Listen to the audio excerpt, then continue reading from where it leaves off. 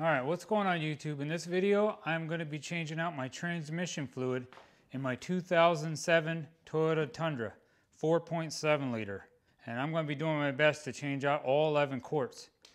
I took it to the local Toyota dealer. They charged me $145.90 to drain 4 quarts and just pour 4 quarts back in. That's all they did.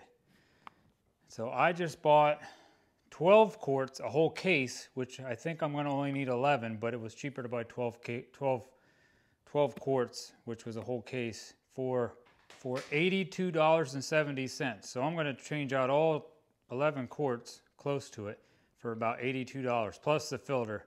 And I'll put all the stuff I use down in the description. And if you want any of this AMSOIL, I'm going to put Don Smith's information down there. You can contact Don Smith and he will help you out to get the AMSOIL. Or I'll put some links down there also just for regular Toyota transmission fluid if you want to use that. All right, these are some of the tools I'm going to be using. I'm going to use this infrared thermometer. You might want some eye protection. I got a brand new gasket, and I got this off of Anything Auto. I'll put a link down to this in the description just in case you have the exact same Tundra that I have. And I got 2 buckets. I'm going to use this one to put my good clean oil in while I'm pumping it in. And I got this one just to keep measuring how much I'm taking out. And you might need some paper towels. I'm going to use some brake parts cleaner to clean up the filter or the transmission pan. Here's my new filter, which is 58136 Wicks. You're gonna need a pair of needle nose, a 1/16 inch drill bit. You're gonna need I think this is a 24 millimeter. Yeah, you're gonna need a 24 millimeter. I may need a scraper because I think my pan, I think the gasket is gonna need scraped off. A couple crush washers. Then I have a big torque wrench, which is for foot-pounds. And then I have a little torque wrench, which is for inch-pounds. All right, you're also going to need a 5 millimeter hex. And I bought this pump. This is the first time using this pump, so hopefully this works good. And you need a battery. Like I just took my battery out of my lawn tractor because that's how that pump works off the 12 volt. And maybe a flashlight. And you might want some gloves. Make sure you chalk your wheels. Put your parking brake on in your truck so you have no chance of it moving. Be careful when you start your truck up. Some of the parts under there are going to get real hot, like my exhaust, and be careful of moving parts. All right, first thing you're going to want to do is to open up your bypass. Just take a pair of needle nose and that 1/16 inch drill bit, so all the transmission fluid will go up to the cooler. That way I'll be able to flush all this transmission fluid out. I'm going to use this hose right here. All right, before I start draining all my transmission fluid out, I recommend you find your fill port, which on this 4.7 liter 07, here's my drain and there's my check. So right from the drain on the driver's side, almost right above that is going to be where my fill port is at. Right here. There's a WS on it. I'm going to crack that, make sure I can get that off.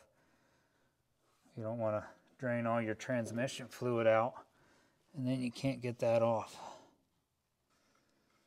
Alright, my drain plug is loose. Good to go. There should be a little rubber O-ring on it. That's what it looks like. Put it back in for now. Alright, next I'm going to drain out what transmission fluid I can get out of my pan. I forgot to tell you that this is a 14 millimeter.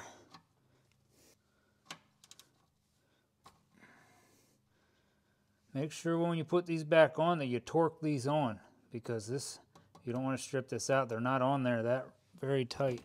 I'll give you the torque settings here when I put them all back on. Should probably be about 3 or 4, probably about 4 quarts in here, maybe more. But I'm going to measure this as I go.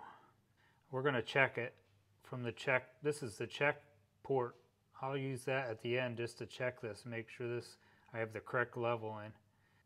Yeah, before I forget too, I made sure this pan was level. You could check your pan or maybe just check your frame of your truck, make sure your truck is level.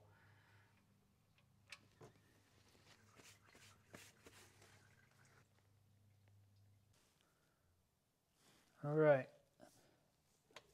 Now I'm going to start dropping this pan.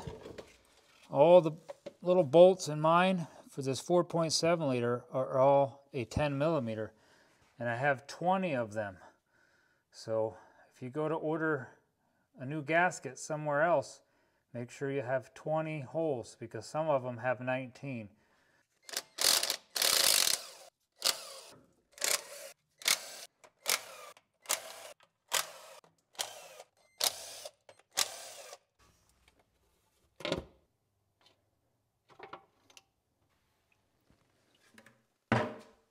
All right, here is my pan, and it has an old gasket, and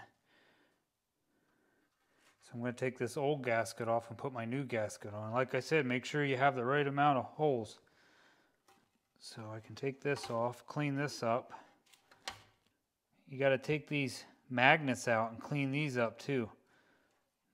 There's a lot of grime on there. Just take a paper towel, wipe them off.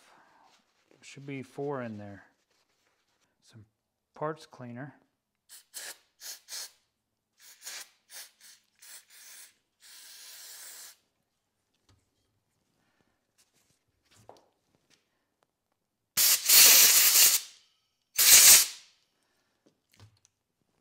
See, all 4 should look about like that.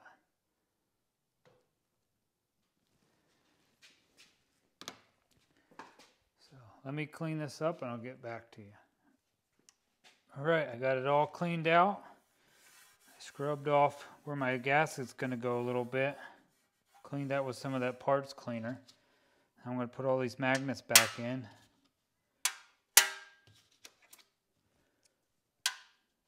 This right here was my drain plug, and that's my check plug.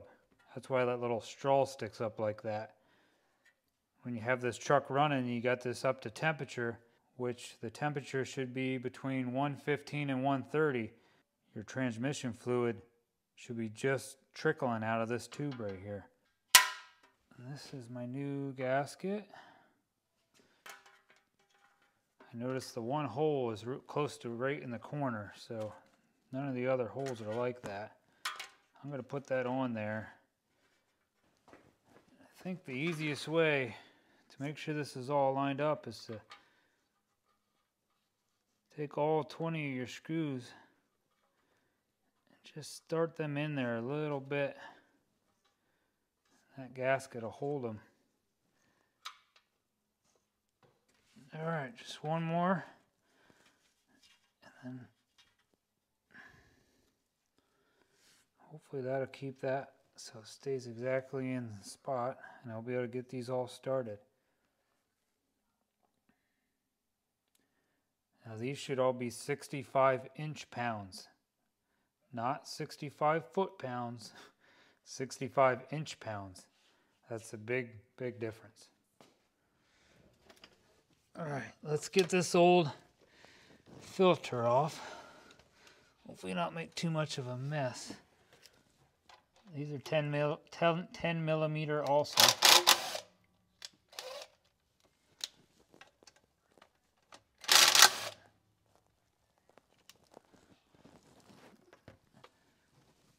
I don't think these are any different size. I think they're all the same. I'll tell you here in a sec. All right, let me put that down. So when you pull this down, you're going to get some more transmission fluid.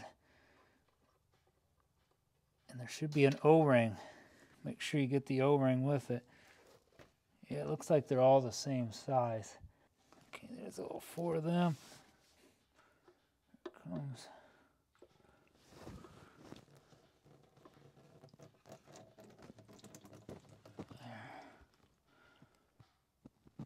There's the O-ring.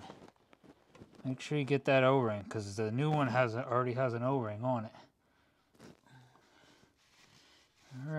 let's just put this new one back in. Make sure you have the O-rings on it. And that should be 85 inch-pounds.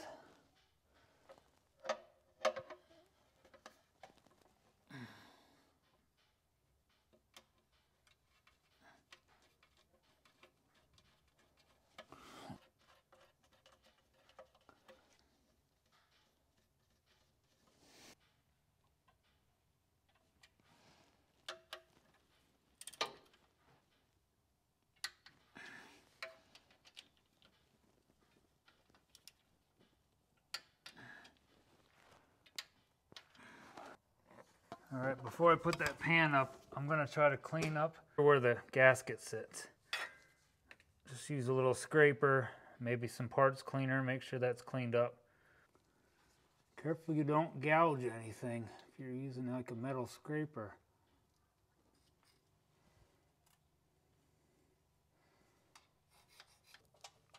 All right, let's put this pan up. And it only goes up one way, so really can't goof it up. If you're doing exact same truck, the drain plug is toward the rear. Put all these on hand tight first.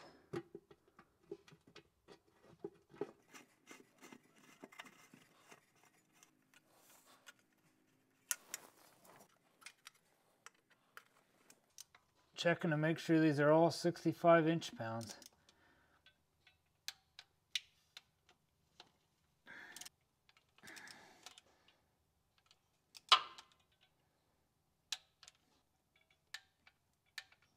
Torque down my drain plug to 15 foot-pounds, so I shouldn't have to take that back out. And this will be 15 foot-pounds also, but we're gonna take that out a couple times still. All right, so far I've drained out a little over 4 quarts. So now I'm gonna fill my other bucket up, and I'm keeping it warm because of the little extractor pump that I bought, and I'll put that down in the description also in case this works as good as I hope it's gonna work. But I'm keeping these warmed up because it's supposed to pump better when the fluid is warm. So I'm keeping it here in front of my fire, not too close to the fire. But now I'm gonna pump in 5 quarts. I know I took 4 quarts out, but we're gonna try to pump some more out of the one line under my truck and get the rest of this fluid out. Take my fill plug back out, drop it on your eye. Don't drop it on your eye.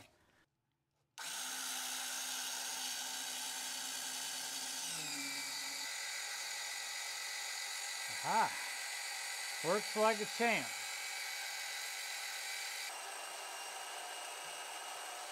All right, that's about 5 quarts. All right, I'm gonna unhook.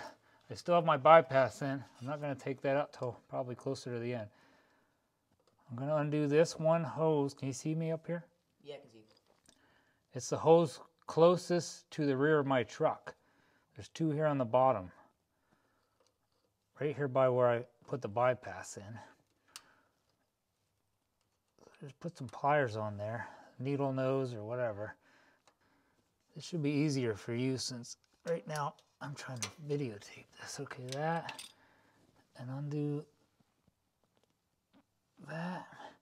This is gonna blow out the rest of my transmission fluid. All right, start it up. Now, you're gonna have to have somebody start this for you.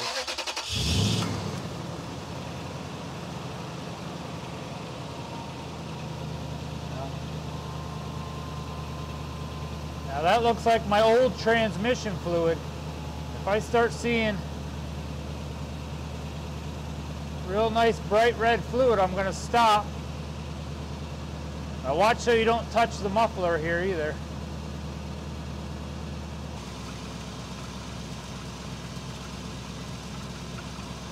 All right, shut it off.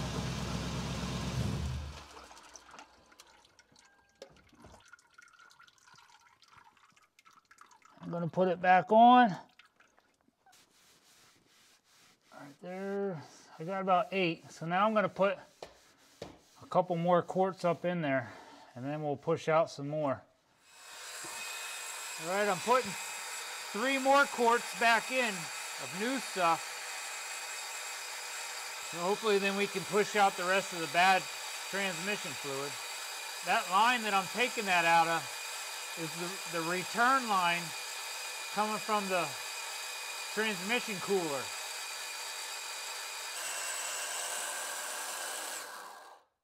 There's 3 more quarts. I'm going to take this hose out, plug back in. I'm just putting this plug back in hand tight. Go ahead and start it up.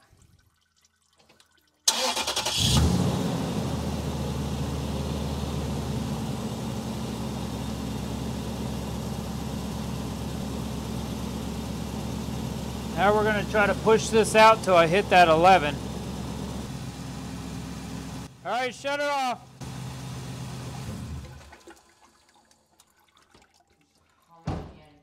Okay.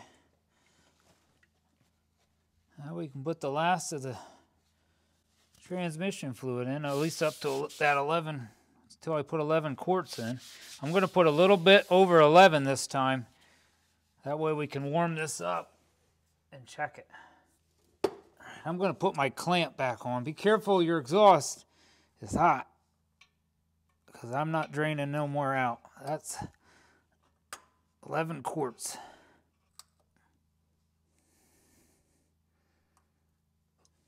Okay. Make sure you have both these clamps on just in case you messed with the other hose. If you accidentally take the wrong hose off, if you would take that hose off, at least of this 2007 4.7 liter, the transmission fluid shoots out of here. This side, it just kind of drips out. Like, that's why I hold my finger over that so it ain't getting all over everything. And it shoots out this part. I don't need to drain no more out, so I did that. I still have my bypass there. We're gonna leave that there. All right, I got 11 quarts of the old fluid out. I've put 8 quarts in so far. And I put 3 more and about another half in that bucket. So that'll put me a little over 11. And then we're going to check it. When I check it, we can make sure it's completely full.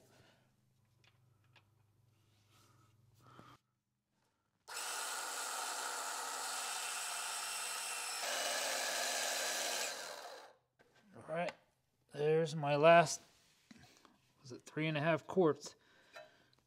That should be all I'm going to put in.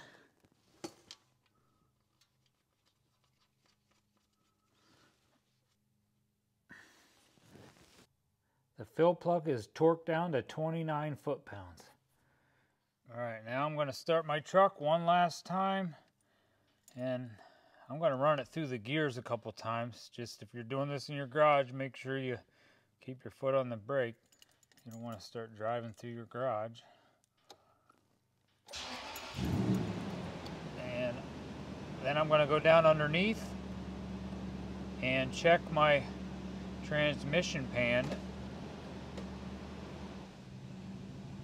until I warm up my transmission fluid to 115 to 130.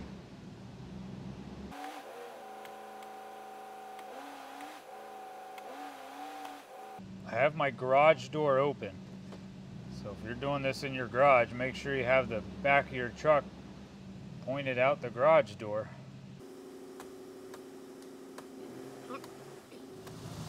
Alright, trying to get this pan to about I'm going to shoot for about 115 to 120. And if you're using a temperature gauge like I am, the one end's going to be hotter than the other. Like that says 98, and that's closer to the front of my truck. If you go to the rear, it's 91, 92. So I'm gonna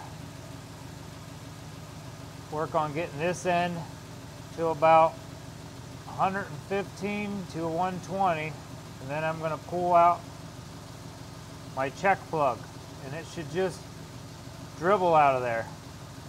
You don't want to pull that check plug out without your engine running though, because it'll all run out.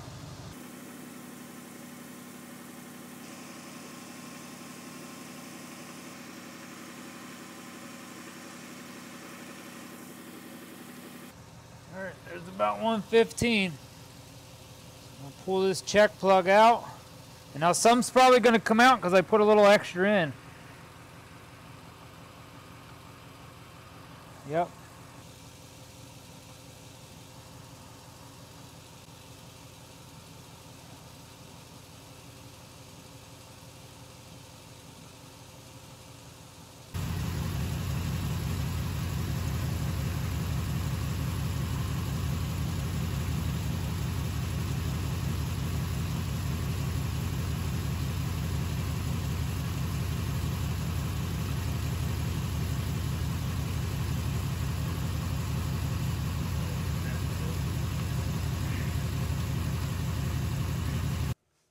Alright, I'm going to torque down this check plug to about 15 foot-pounds. Let's go to on. Make sure you put your new crush washer on if you want to put a new crush washer.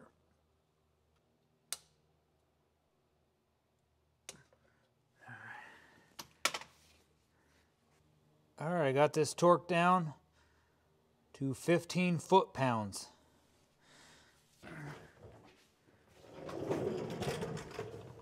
Alright, don't forget to take out your 16-inch drill bit. Got your clamps on, you got everything torqued down.